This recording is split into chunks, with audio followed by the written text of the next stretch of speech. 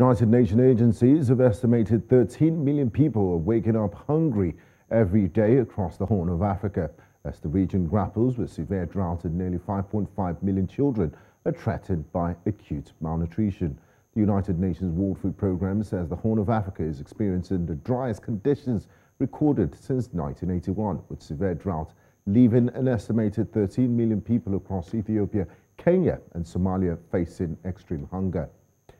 In the meantime, the United Nations humanitarian partners are seeking more than $4 billion to provide life-saving assistance and protection to about 29.1 million people in Ethiopia, Kenya and Somalia in 2022. The United Nations Office for the Coordination of Humanitarian Affairs says about 14 million people face acute food insecurity and severe water shortages across the three countries owing to drought in the first quarter of 2022.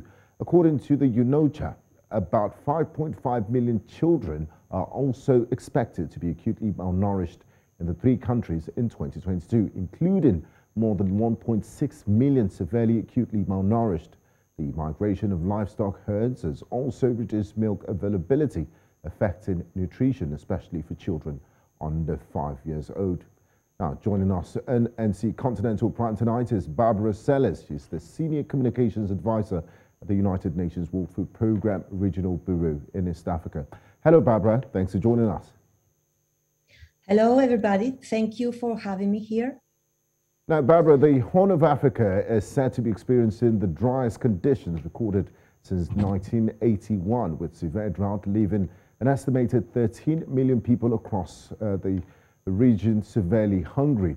Can you bring us up to speed with the current situation on the ground? Yes. The Horn of Africa, across the Horn of Africa, what we are seeing is livestock are dying, crops are failing, and people are waking up hungry every day as the region grapples with this severe drought, which is caused by the driest conditions that we have seen since 1981. So after 3 consecutive failed rainy seasons, we got this drought and we have failed crops, and we are seeing the consequence all across Ethiopia, Kenya, and Somalia. We are hoping that the forthcoming rains scheduled for March to May will provide some respite and recovery, but the forecast is still uncertain.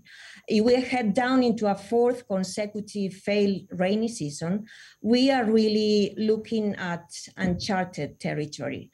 Malnutrition rates remain high across the Horn of Africa, with some areas reporting very high global acute malnutrition rates, above 50%, which is way above the emergency threshold of 15%. So obviously, when we talk about this region, it's also difficult to speak of drought as an isolated shock. And the region is facing several interplaying shocks, because what we usually say is that we talk about the 3 C's: climate, conflict, and COVID. So in fact, although droughts are not new to the Horn of Africa, what we see is that the intensity of droughts and the frequency of droughts are increasing. Yes, that's on climate. Also, we have had a drought in this region almost every year since 2008. And on top of that, the rainy seasons are getting shorter and the temperatures are increasing, as they are across the whole globe. But in Africa, we're feeling it with much more strength. Then, of course, we have conflict in Ethiopia and Somalia that, combined with drought, causes populations movement. There's been a spike in displacement across the region as families move from their homes in search of water, pasture, and that's leading to increased intercommunal conflict. Finally, we have COVID, whose impact can be seen as part of a broader economic shock And what it has brought disruption in jobs, livelihoods, remittances coming from abroad are much lower than before, and it has disrupted the markets and supply chains. So the result is a scarcity of commodities. So basically, people go to the markets, they don't find enough food, and what they find is much more expensive than 6 months ago, and even much more expensive than 1 year ago. So the drought, combined with all those elements, is basically devastating livelihoods and forcing families from their homes. Now, Barbara, the situation you just described is quite dire and terrible.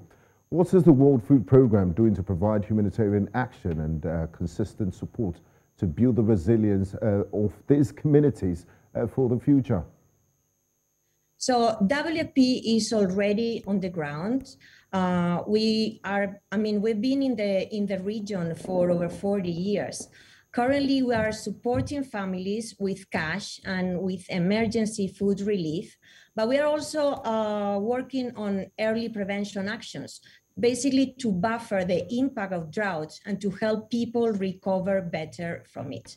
So drought-affected families are being provided with cash transfers so they can buy fodder for their livestock as the pastures dry up. And others have received payouts through insurance schemes. So if their livestock died or their crops fail, they are getting paid by microinsurance, basically. WFP is also helping communities recover faster and better from the drought through